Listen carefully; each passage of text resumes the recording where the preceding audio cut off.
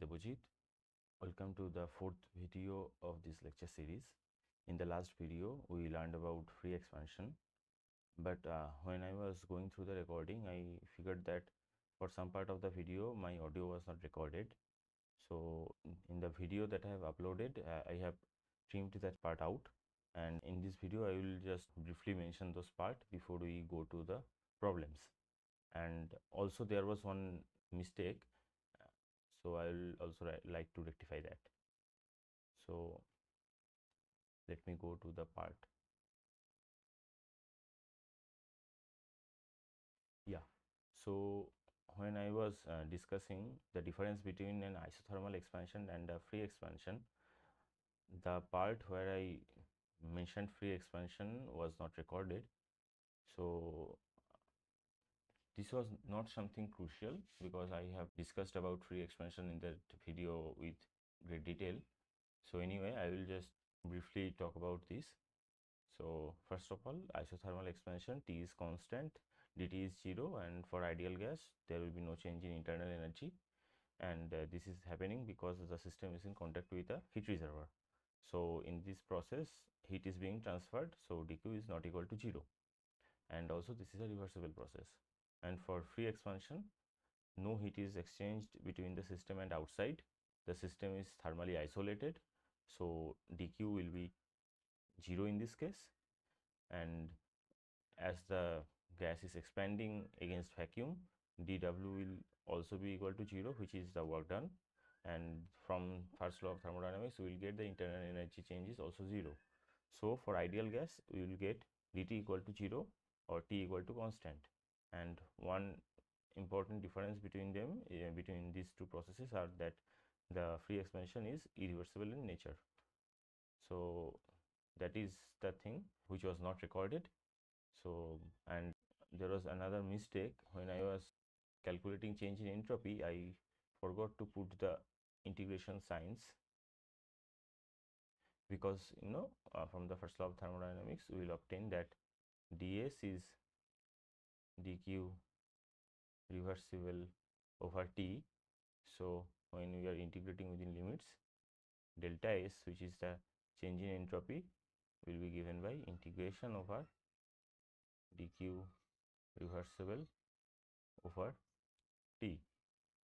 So I will just rectify these formulas throughout the note, and I will then proceed with the problem.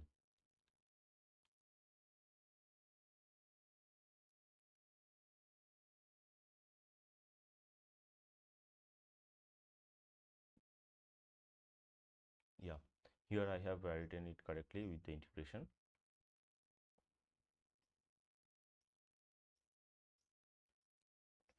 And here will be an integration sign. Yeah, okay, so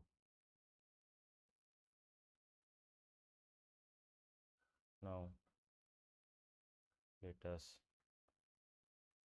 go to the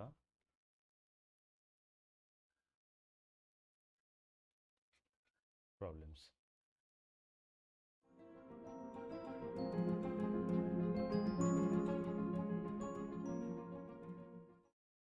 Okay, so let us start with the first problem of today. This is a problem that appeared in JAM 2011.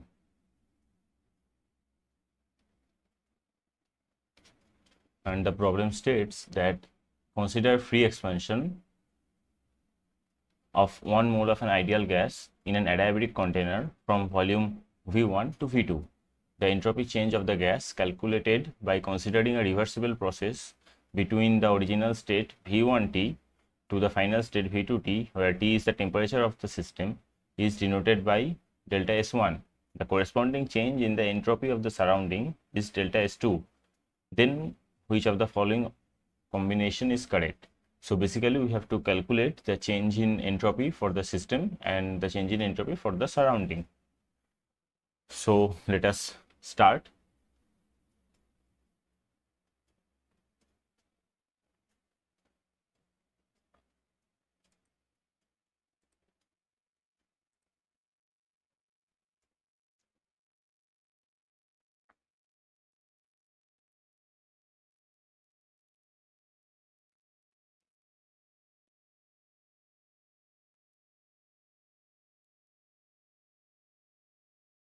Okay, so let us go through what the problem has defined. Here delta S1 is the change in entropy of the system, which is the gas here. Delta S2 is the change in the entropy of the surroundings, and it is told that the gas is in a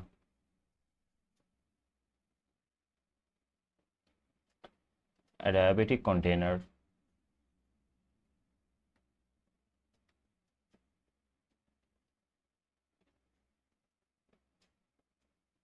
So we know that heat exchange with the outside is 0.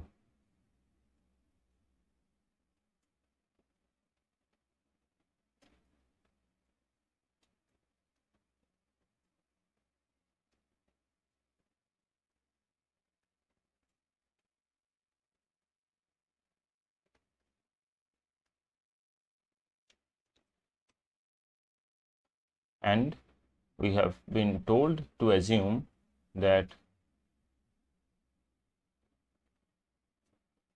the expansion is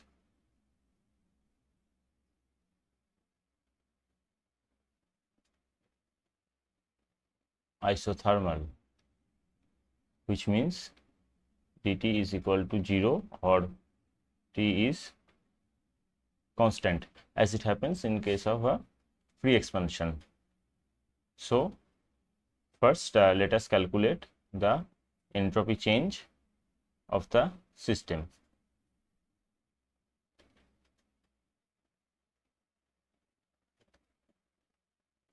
Okay, so what information is given in the question? So the initial stage was V1T and the final stage was V2T. So initial is V1T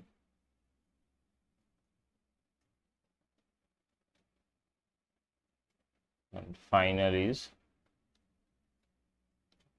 V2T, and we can consider this to be isothermal. So what will be the change in entropy? It will be nothing but integration from initial to final stage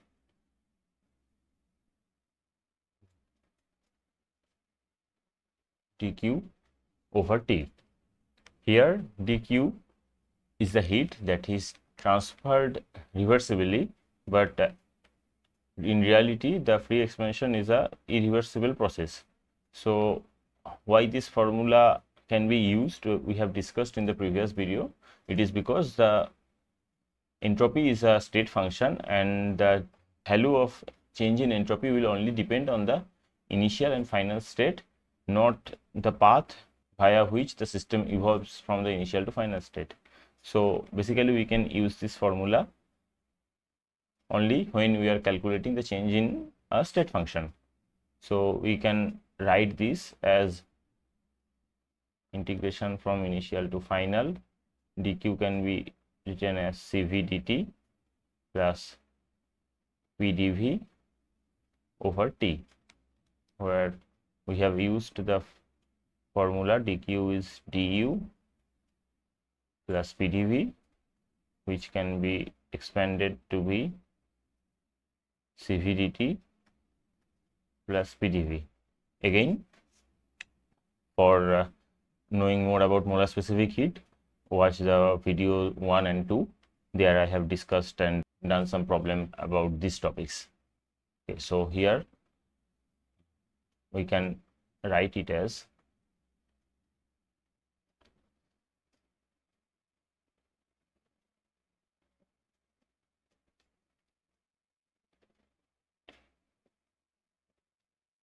to f pdv over t, and we take into account the fact that here dt is 0. So when dt is 0,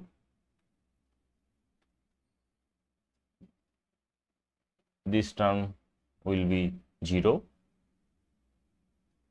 and we will have the second term only.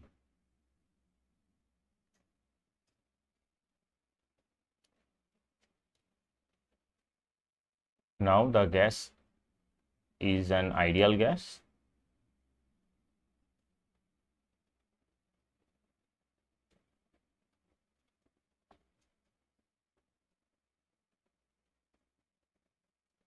which means PV equal to nRT and P is nRT over V. In the question it is given that we are dealing with 1 mole of ideal gas, so n is 1. So we can just put the value of n equal to 1 here and we will get P equal to RT over V, and then the integration will be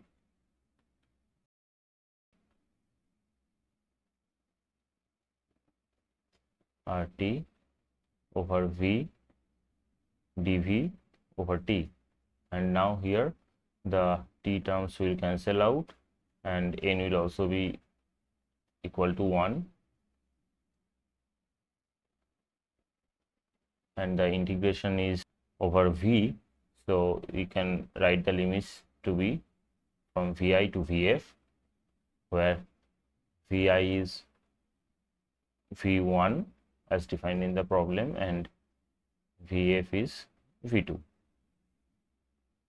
So this will be integration from V1 to V2 R dV over V, and this is a simple integration. We can do it R ln V from V1 to V2.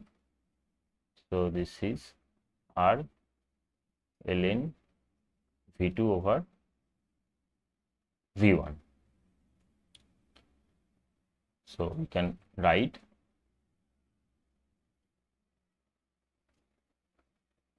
delta S1 is R ln V2 over V1. Now if we look at the problem, all the answers are given in terms of V1 over V2 and also in terms of V2 over V1. So just for the sake of completeness, we can also write it as R ln V1 over V2, then we will have a minus sign. So let me box out this answer.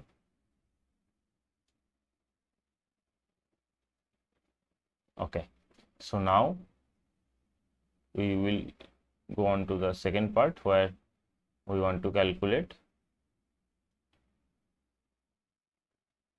delta S2.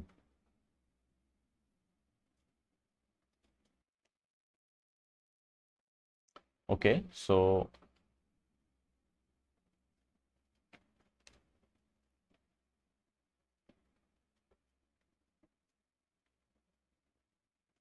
we know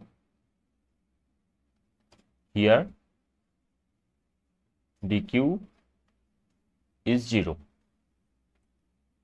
Since this is an adiabatic process and dq is 0, then delta S2 will also be equal to 0. Note that we are not using the formula delta S2 equal to integration over dq reversible over t. This formula does not apply here because this process is not a reversible process, but since there is no heat exchange, the entropy change of the surrounding will also be 0 here. So now we have both the answers, and let us check. Let me first write the answers here. Delta S1 is R ln V2 over V1, and delta S2 is 0. Let me put a box around the final answer.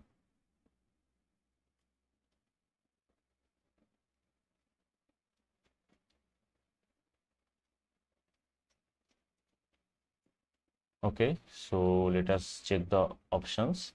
So again, only option C and D have del S2 equal to 0, and if we check the first term also, we will see that option C is the correct answer.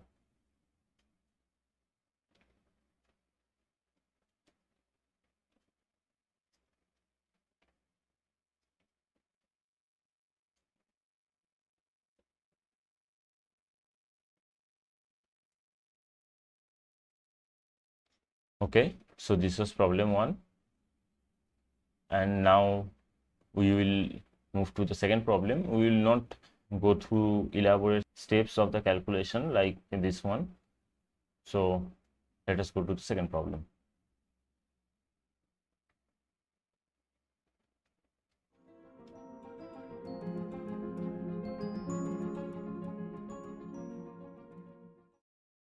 Welcome to the second problem of today's video, and in this video we will discuss a problem of isothermal expansion.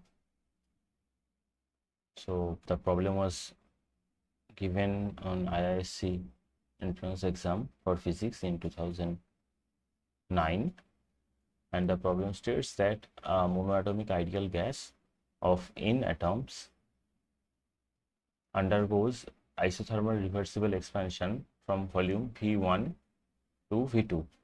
The change in entropy of the gas is.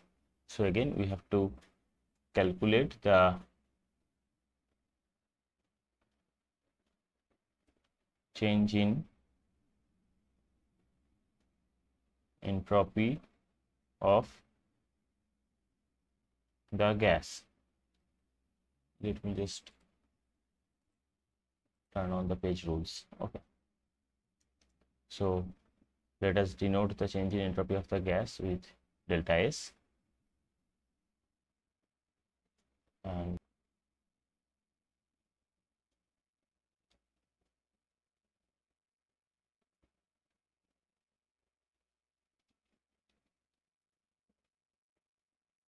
of the gas, and the initial state was V1, and suppose a temperature T. The final state was V2 T. So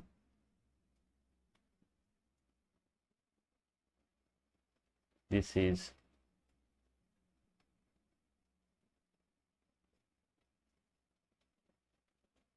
isothermal expansion. T is the absolute temperature, which is constant.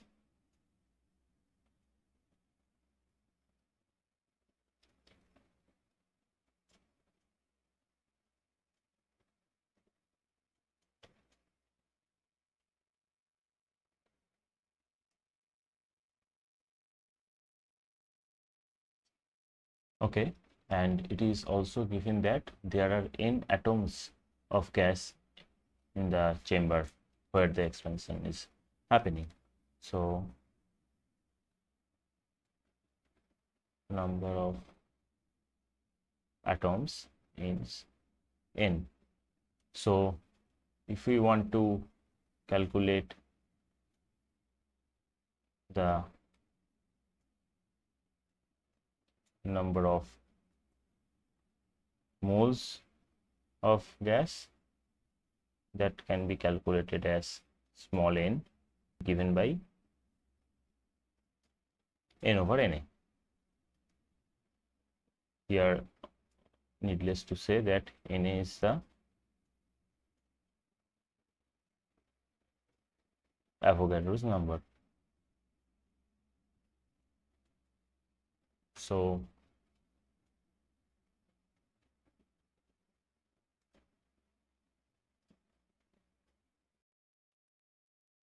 now we know that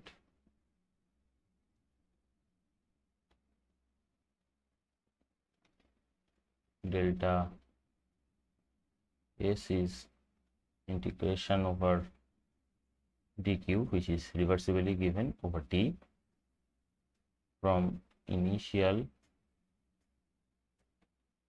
to final state, and again proceeding like the previous problem, dq can be written as Cv dt times Pdv over T, and as this is isothermal, dt will be 0, so this term will be 0 and this integration will be Pdv over T from Vi to Vf, where again Vi is V1 and Vf is V2.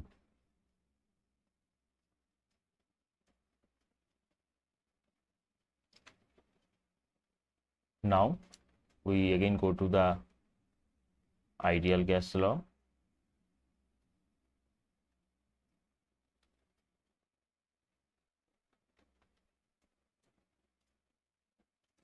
Where PV is nRT and here n is n over Na, capital N over capital N subscript A.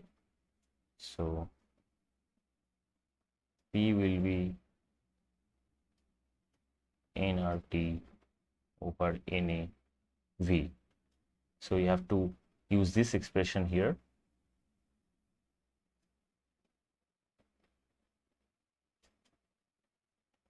Sorry, nRT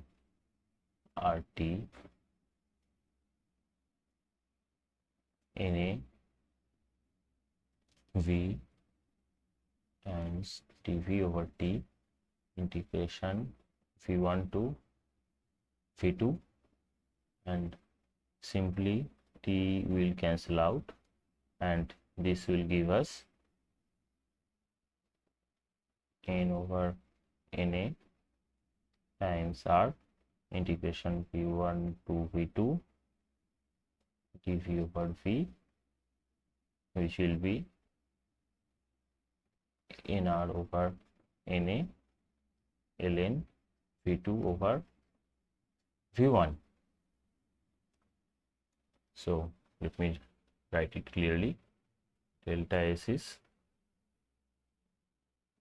n times R over Na times ln V2 over V1, and let me also put a box here.